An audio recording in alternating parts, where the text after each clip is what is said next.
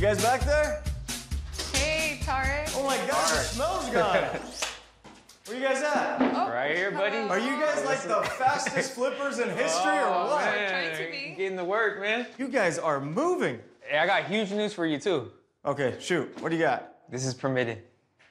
This is permitted. This is permitted. All right, so I don't feel bad for all the peer pressure I gave you last time, because at least now we can sleep at night. Oh, yeah, Yeah, we were seriously. sweating. So our plan is to change out the windows and then do drywall.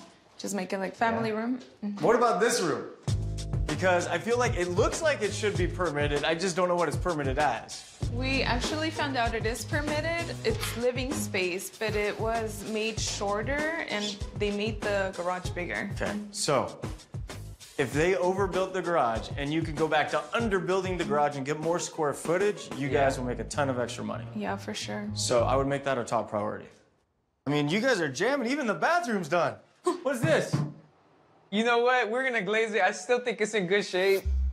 This can't stay. This is an eyesore. Like, look at the shape of it. The size of it takes up half the bathroom. How much is a new tub? Like $300. How much is to reglaze this? About $250. So you're telling me you're gonna remodel this entire bathroom and leave this 1950 tub? Hey, the reglazing gonna make it look nice. I know you're trying to save money, but you have one bathroom in this house, so it better be perfect. So this bathtub's gotta go. June wants to finish this quickly and keep costs down, but it's like the tortoise and the hare. Being the fastest doesn't always mean you're gonna win the race. You gotta be smart.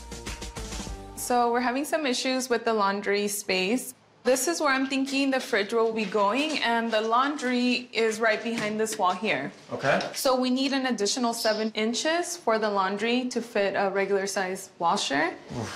Okay, so we're gonna have to build the wall out here 7 inches, Right, and then the fridge is gonna have to come out. exactly. That's sticking out way too far, huh? I mean, maybe what you could do is build out the wall and then just do cabinets right here. Put the fridge on that side, and then you can run lower cabinets here, and then wrap lower cabinets coming down here. And then this could be a peninsula right here, seating on the backside. So I was thinking, since this wall's gonna be gone, this will be open and we'll have the island here so that the flow is better and you can access the kitchen from both sides. Point you walk in, you see the island and then this beautiful stove and custom hood. How big of an island? Here, you know how to do this stuff better than me. Show me.